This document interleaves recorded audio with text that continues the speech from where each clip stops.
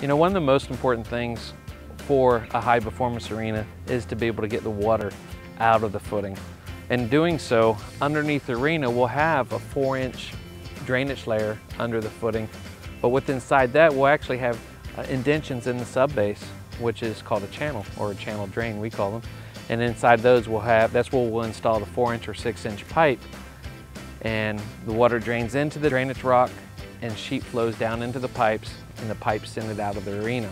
If we could get the water out of the footing as quick as possible into the drainage layer and out of the drainage layer, the performance of the footing is 100% better.